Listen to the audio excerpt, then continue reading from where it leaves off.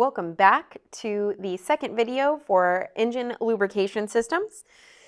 In this video, we're going to talk about the components involved in the lubrication system, their job, and how they sort of work. So our lubrication system consists of our oil pan, our oil pump pickup, our oil pump, the oil filter. We'll talk about how to pick the correct oil filter and all that fun stuff. Oil passages, also known as oil galleys, various valves found inside of our system, and some of the gauges and warning lights. And in fact, actually, that's probably where I'll start. So our engine warning lights, or I'm sorry, our engine oil warning lights are going to be sort of as follows. So your two lights that you need to be concerned with that apply to your lubrication system are your maintenance required light and the little oil can light on your dash. One is orange, the other is red, and those colors mean something. Orange or yellow usually means slow down, right? Red means stop, something's wrong. And that's exactly what these lights are going to apply to as well. Your maintenance required usually tells you that, that you're due for an oil change. Hey, here's a friendly warning. Time to think about doing your oil change, or it's time to start doing your oil change. A lot of manufacturers will have a maintenance required light, and a lot of modern vehicles have been putting a sort of gauge for your oil life, almost like in Mortal Kombat, right? When you're fighting, you got a life bar, and the more you get hit, the more that life bar dwindles down. Your oil life starts at 100%, right? Now, when your engine oil starts to say 80%, 50%, it doesn't mean that that's capacity. It doesn't mean that it's at 50% capacity. You still have the same amount of engine oil that you started with, besides some of the stuff that you burned off. But what it means is the oil life. It's that life bar, like that Mortal Kombat life bar, right? So when you're at 50% oil life, it's worn down 50%. Most manufacturers will recommend that you change your oil when you hit 20%. I recommend that as well. If you change your oil at around 20 to 10% every single time around, your engine oil is going to, your engine is going to thank you, and you will have less problems. That engine will wear out a lot less and will last you a lot longer without giving you certain problems if you do those oil changes. It doesn't seem like a lot because let's say, okay, you go to, man, I remember working at the dealership, customers would come in at negative 20%. So they let it get all the way down to 0, and then it went past to negative 20%. Okay, you do your oil change, you got fresh oil, you're good to go. No, nothing bad happened. Here's the problem. You do that over and over and over and over again, that engine will wear out faster. And so you're going to start to run into engine oil consumption problems. You're going to start to run into compression problems earlier on. So it's really important, those little things over a period of time, doing your oil changes on time, they will really help you out in the end, and you can make an engine last so much longer by just doing your maintenance at the required time. So that's what your maintenance required is. Not all manufacturers will put a percentage. So maybe you just have the maintenance required light on. Don't drive another 10,000 miles with that maintenance required light on. That maintenance required light means, hey, you should change your engine oil as soon as you can. So try to do it at when it's recommended. I also don't recommend always relying on the maintenance required light. You should be keeping a track, maybe journaling of some sort. A lot of vehicle manufacturers will put it in the owner's manual, where you can sort of catalog when and what mileage you're doing your oil changes at. That way you can keep track. If you're not the one doing your oil changes, a lot of times they'll give you a little sticker in the window that tells you what mileage they did the oil change at and whatnot. So try to get that if you can. But that's your maintenance required light. The red oil can is different. That red oil can is letting you know that your oil pressure is dangerously low. So your oil pressure should be at around 10 psi for every 1,000 RPM. So if I'm at 3,000 RPM, I should have 30 psi of oil pressure. Most engines will run on average from 40 to 60 psi regularly, whether you're at idle or higher RPM. but because your oil pumps are going to be running at engine speed, the higher RPM, the more they're turning, the higher the oil pressure you're going to get. So why would you have dangerously low oil pressure? A common reason for some people is that you don't have enough oil in there. So if you don't have enough oil in there, you're not going to have any pressure. If you see that red oil light, you need to stop the engine as soon as you safely can, pull over, and check your oil level on your dipstick. So turn the engine off, get a rag, pop the hood. You're going to go ahead and pull the dipstick out, wipe it clean before you even try to read it, and then go ahead, put it all the way back in, and that second time around, check your engine oil. It should still be on the dipstick. If you are at low, the low mark, either the bottom dot or where it says L or the bottom of the hash, then you're a quart low. That's not that big of a deal. That's no reason for you to be having a red oil light on. So if there's any oil on the dipstick at all, that's not the cause of your red oil light. If there's nothing on the dipstick, that could be the cause of your red oil light. Go in a gas station and get some engine oil. At this point in time, you're like, oh my gosh, I don't remember if I use synthetic or non-synthetic. Which one do I get? At this point, really doesn't matter. Get some engine oil in there. Doesn't matter conventional or synthetic. Get some oil in there because it's going to be better than nothing. And then you can worry about it when you go to do your oil change, because obviously you need an oil change. So that's one reason you could have a red oil light. Another reason you could have a red oil light is because my lubrication system is not functioning properly. So either my oil pump pickup, something is wrong to where my oil system cannot build up pressure. This can also happen due to sort of a blown engine when you spin a bearing, but that'll usually be accompanied by a pretty gnarly knock in the engine along with that red oil light. So if you get the red oil light, you're hearing some knocking going on inside the engine, you might be in trouble, and that engine's probably toast. But those are some other reasons why you might get a red oil can light. But let's say it's just because you had very little oil in there. That could easily be fixed by simply checking and putting oil in there. If you never check and you just drive and drive and drive with this light on, that problem went from just being low on engine oil to now you have a blown engine. So you could have fixed that problem with a $30 oil change. But if you keep running it with that problem, now you've got a problem where that's going to cost you, I don't know, $2,000, $3,000, $4,000. So keeping an eye on things and just being aware of what's going on in your engine and what's going on with your lubrication system can save you so much money. Even a problem as much as a pickup tube, which I'll talk about here in a minute, can still be a lot less of a problem. Don't drive around with that red oil light. I say this a lot because I had students that have blown engines because they're like, oh, I didn't know that I wasn't supposed to drive with that light on. Any red light that stays on, you need to fix that problem first before you continue driving. So those are your warning lights. Your oil pan itself is a pretty simple component. Its job is to sit on the bottom of your engine, and it's a storage device for all the oil in the system. And that's really its basic job. However, there are a couple added components that we might put in there that can help out. So first and foremost, there's almost always going to be a drain bolt at the bottom of your oil pan so you can do an oil change. So when I go to do an oil change, I'm going to pull that drain bolt out and I'm going to allow all that old oil to drain out, and I can plug that oil plug back in, or a drain bolt back in. And pretty much all oil pans are going to have some sort of drain bolt. With that being said, there's a couple components that may or may not be found in the oil pan. So your oil pan may have a baffle or a windage tray in there. What the heck are those? So a baffle is going to go at the bottom of the pan that's going to keep oil from sloshing back and forth. What we have inside of our oil pan is going to be what is pretty much like a straw. It's actually our pickup tube, which is the next slide.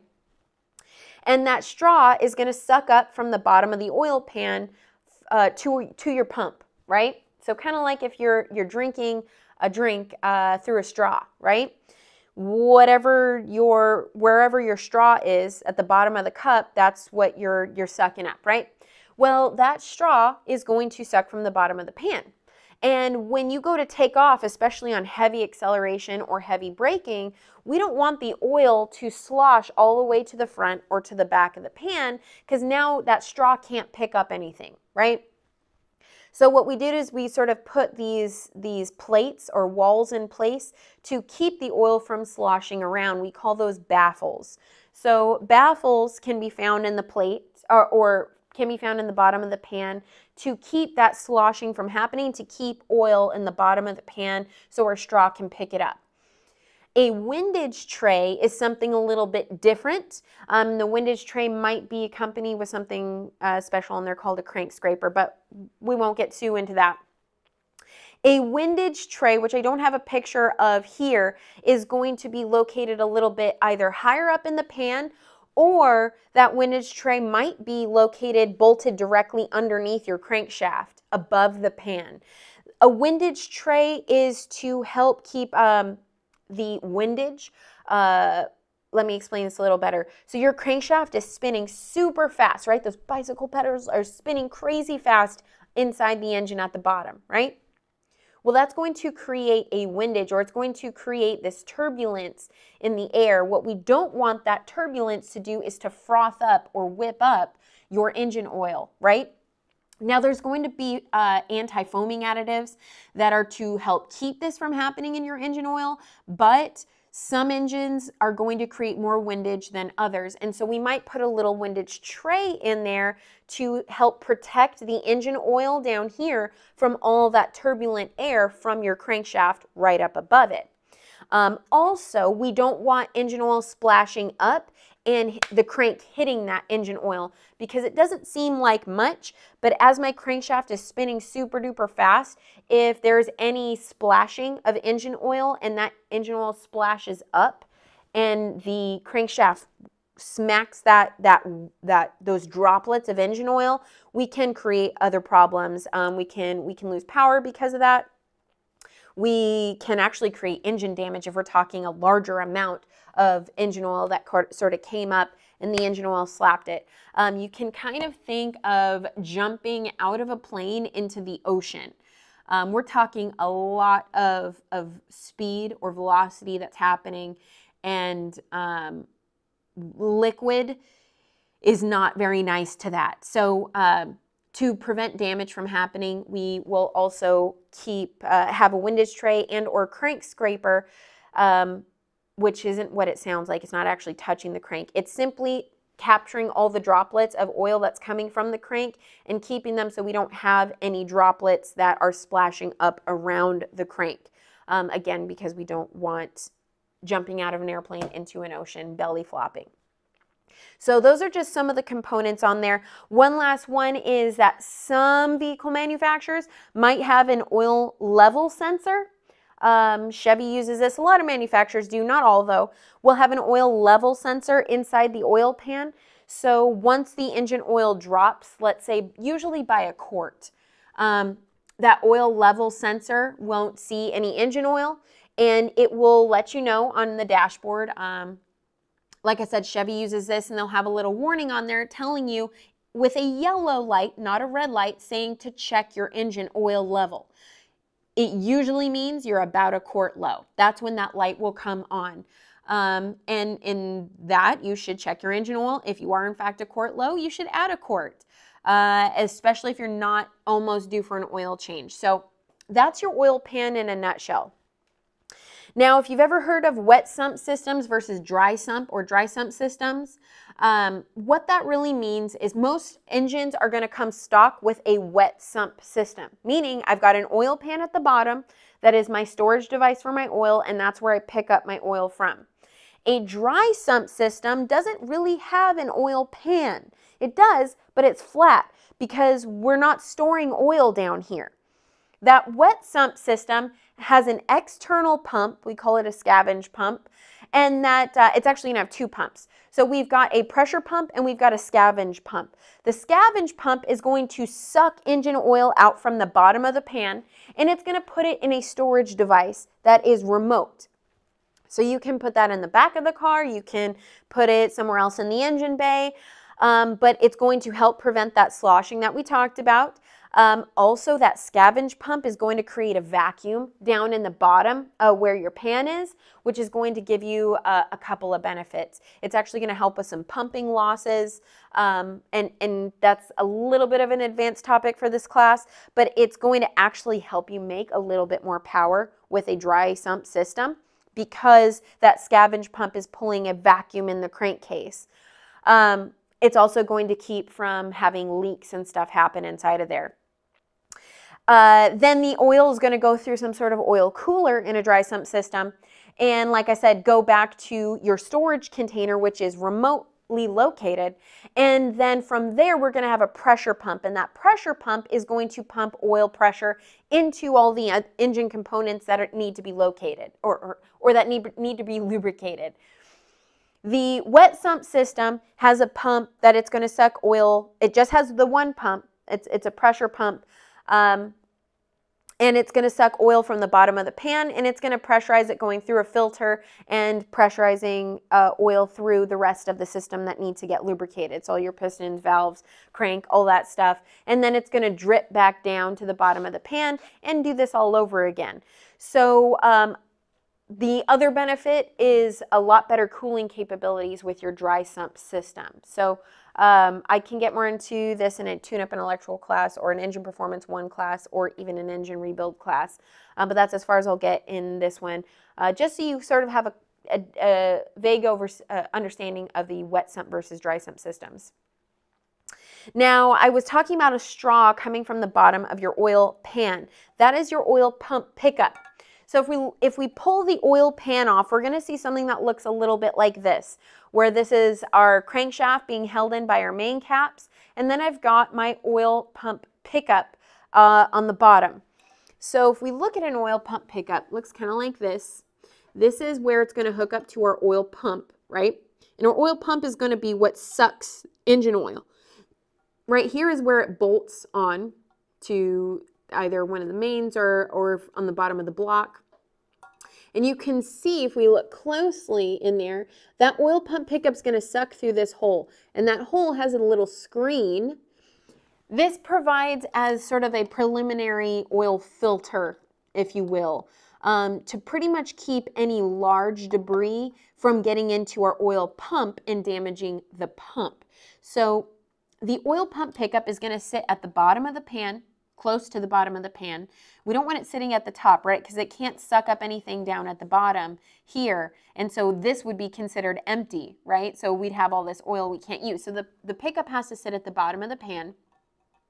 My pump's going to sit up here, and it's going to suck and suck and suck oil from the bottom of my pan, just like a straw. Now, just like a straw, if the straw is cracked or broken, let's say I get a crack or a break somewhere in my oil pump pickup here, I am not going to be able to suck oil very well, right? So imagine drinking a soda out of a cup and you have a crack in that straw. You're going to suck up a bunch of air pockets with the soda or whatever you're drinking, right?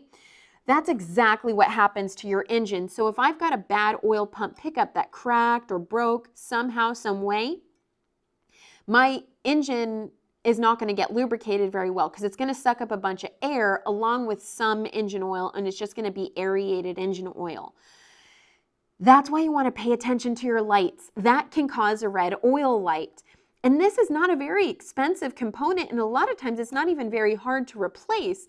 So if this is the only problem and you saw that red oil light, you turned off the engine, had this fixed, had an oil change, and we're back up and running, you're good to go and saved yourself thousands of dollars potentially, rather than if you just ran with that red oil light and you ran with a bad cracked pickup and now you just blew your engine. So small components can add to large problems if you don't pay attention to them.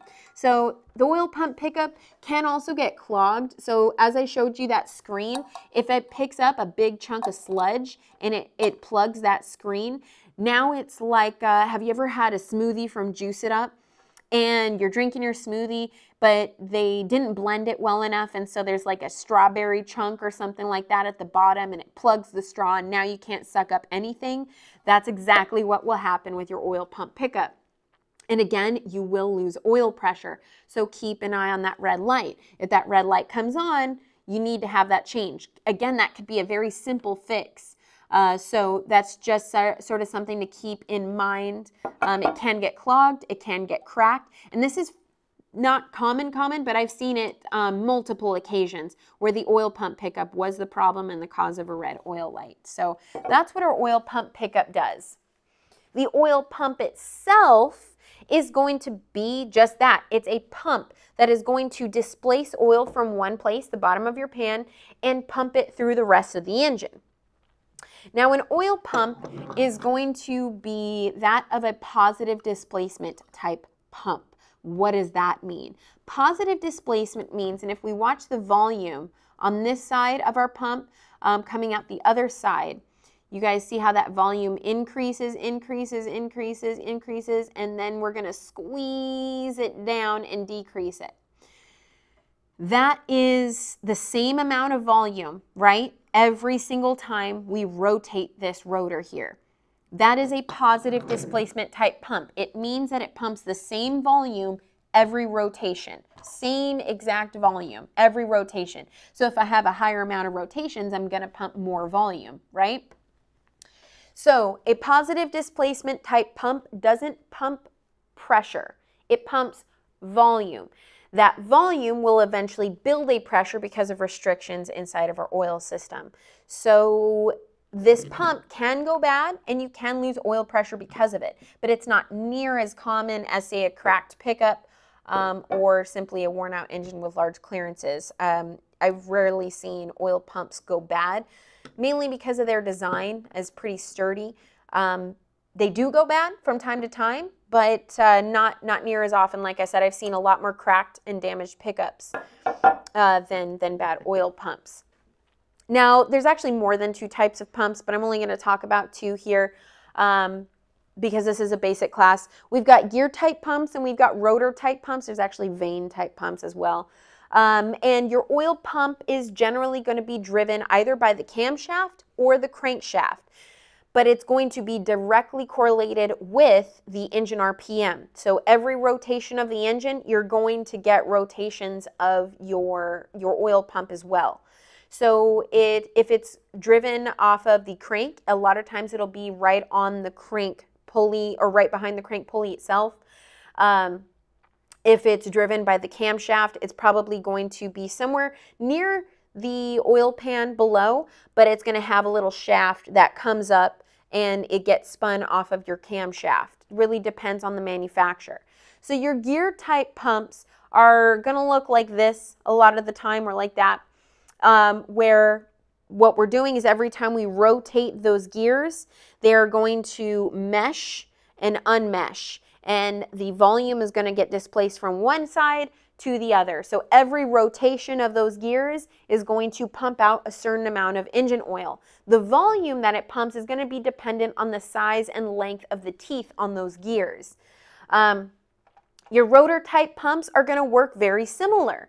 And in fact, here we've got one right here, right? So I'm going to have some sort of inlet, some sort of outlet, and every time we rotate our pump, we are going to suck in oil and we're going to squeeze it back out. Suck in oil and squeeze it back out. That's how our gear type pumps work too. It's just a different design, that's all. You can see the picture here. I've got a rotor type pump that is right off of our crankshaft. Here's our oil pump pickup tube. So you can see every rotation of that pump is going to suck up oil from our straw, and it's going to squeeze it back out into the system to push it through our crankshaft, our main journals, our rod journals, all of our valve train, everything else that needs to get lubricated. Again, the size of the rotor is going to determine your oil pressure. Now, because our oil pumps are positive displacement type pumps, they pump the same volume every single time, I'm going to need to regulate that because higher RPMs, I'm going to pump way too much pressure. And there is such a thing as too much pressure being pumped. If I pump too much pressure in my lubrication system, now we're going to have a problem where I might start leaking oil out of gaskets and things like that. So we don't want too much oil pressure. So what we did is we put a little valve inside of our system called the pressure regulating valve. Now, the job of the pressure regulating valve is going to open up every time we build up too much pressure. So it'll be a set pressure. So let's say they put the pressure regulating valve at 65 psi. That means if my system has 65 psi in it, as soon as it hits 65 psi, this is a small picture, but you can probably see if you open up your Canvas presentation here. I don't know why this picture shows the oil filter being so gigantic compared to everything, but here's our straw, here's our pump. Looks like maybe a gear type pump where we've got two gears meshing. And through our straw, we're sucking up through our pump and we're pressurizing our whole system. We've got a check ball that's sitting on a preset spring.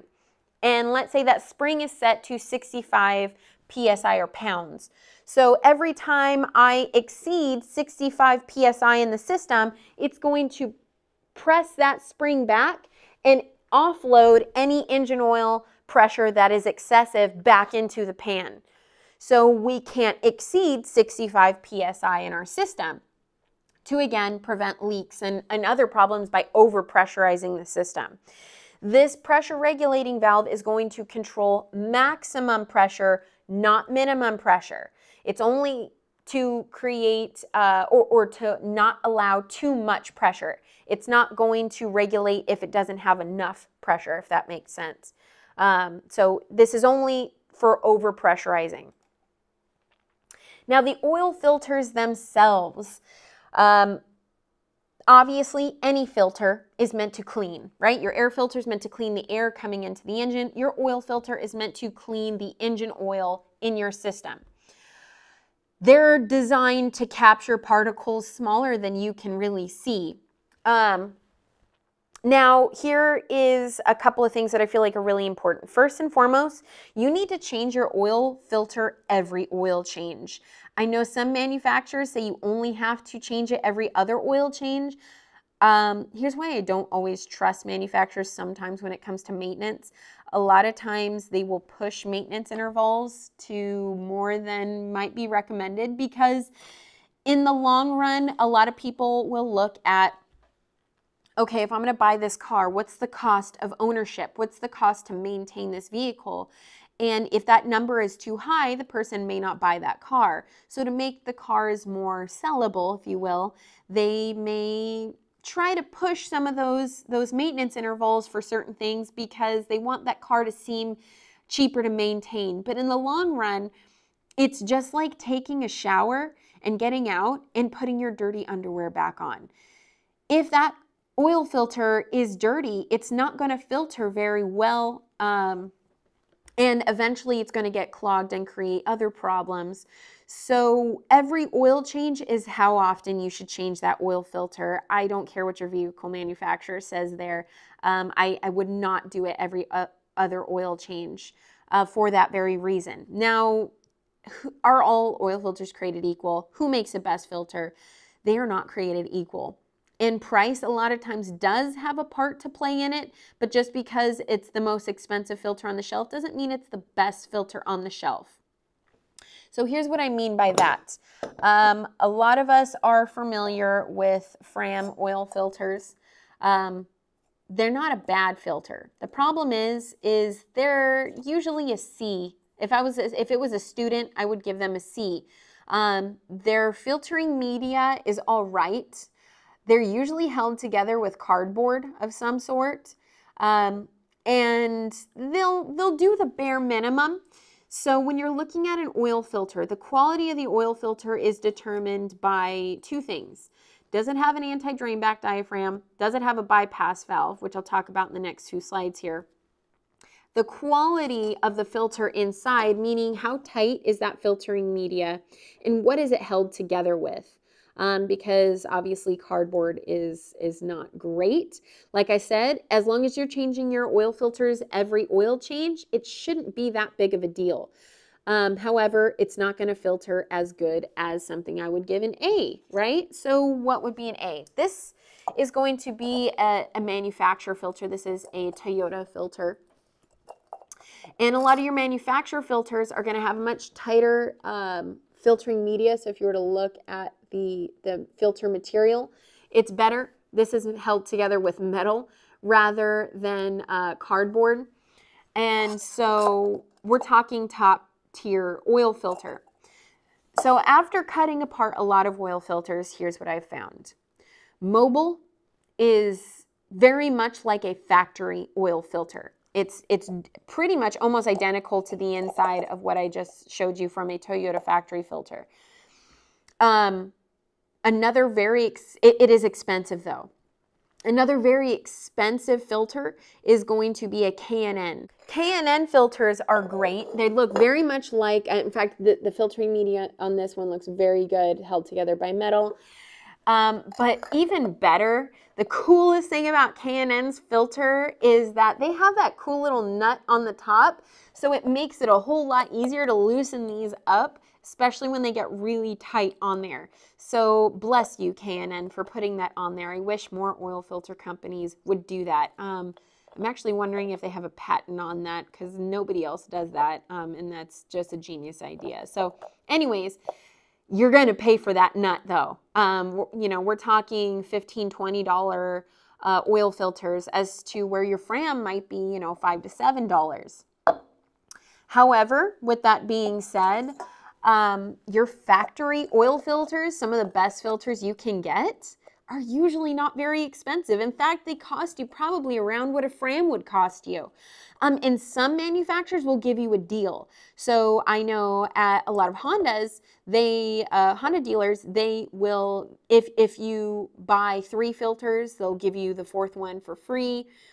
So if you're buying in bulk, that saves you some money. And in fact, it makes them even cheaper than your Fram filters. And they're top-notch filters, what the factory puts on those cars. So not all filters are created equal. I will tell you, if you're looking for a bargain filter that is going to give you a nice tight filtering media, just like a factory one, is going to have an anti-drain back and a bypass valve on there, is going to be, if you're shopping, say, like at a Napa, is going to be Wix.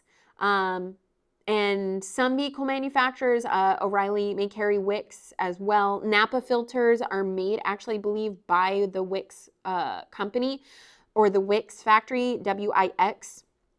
Wix makes an excellent filter at a very, very low cost. So if you're looking for something that's a Fram price or even cheaper than Fram but way better, Wix is your go-to, or even a Napa filter is going to be a great go-to. But if you're into buying factory parts, which my OCD really likes everything to match, I usually just go to the dealer and I buy filters. So my Chevy Tahoe usually gets, if it doesn't get a Wix, it's usually getting an AC Delco filter. My Honda, I have never put anything besides a Honda filter on there, and that's simply because they give you the deal every buy 3, get the 4th for free. So, and sometimes, you know, if you're cool with the parts person, they'll give you they'll throw in a washer for you for your drain bolt. So anyways, they're not all created equal, and they do have special components on them that are going to, there's 2 valves inside your oil filter that any quality filter has. So I already talked about the filtering media and the difference between the brands, but your bypass valve in your oil filter, if it's a $3 oil filter, it probably doesn't have a bypass valve. So I wouldn't trust your really, really cheap oil filters just because of that. So what is a bypass valve? Bypass valves are built into oil filters for when they get clogged. So what will happen is oil is going to travel through, if we're looking at the bottom of our oil filter, your oil is coming through these little holes here, these outside holes. Then it goes through the filtering media. So here's it coming from our outside. It travels outside of our filtering media and it gets pushed in through our filtering media and comes out the center right here. And all the oil that comes out the center here is going to be clean oil that was filtered by your oil filter. Well, what happens when this filtering media gets clogged? The last thing we want is for your engine to starve of engine oil. So what we do is we will create a valve that's going to allow, when it gets backed up, instead of just clogging and no oil coming out the center, it will allow it to bypass. And it's either going to be on the top or on the bottom here. Different filters put it in different places, but they're usually internal. And it will bypass and just come in through the open or the inlet holes and go right back out the center. Dirty oil is better than no oil. However, you never know when the filter's in bypass operation. There's no light that comes on. There's no sensor that's monitoring this. Some newer vehicles with a cartridge style filter may let you know, but for the most part, you don't know, which is why you change your engine oil filter every time you do an oil change, because you never know when it's in bypass operation. If your oil filter doesn't have a bypass valve, you will have no oil. So don't cheap it out too much on your oil filters. Like I said, if you're really skimping on cash, Wix makes a great cheap filter that does have bypass valves. Anti-drain back valves are pretty much found on every oil filter. I've never actually found an oil filter that doesn't have an anti-drain back diaphragm. So your anti-drain back diaphragm is actually located behind this plate here. So this is the bottom of our oil filter. We have one cut off here so you can see. So again, our oil is going to come through these little holes here. It's going to come in through our filter and it's going to come back out clean oil through the center. Well, your anti-drain back diaphragm is right on top of those little holes. So I can actually take this out here. It's actually a sort of one-way flap. So oil can come in and push that flap up, right? But when you turn the engine off, what we don't want is all of the oil everywhere, including inside of your filter, to drain back down inside the pan, which most of the oil does. But that oil filter, this is a pretty big volume to fill. So every time if I go to start up my engine, I don't want to have to waste pressure pressurizing that filter first. So what we'll do is we'll put this diaphragm inside of the oil filter. So when the engine gets turned off and the system's not pressurized, that flap will come back down and no oil can travel back down out of the filter. That way, when I go to start back up, this is already filled with oil. And I don't have to pressurize this every single time, only when you change the filter. This is going to help your engine get lubrication right on startup and can help your engine from starving of oil when it's starting up.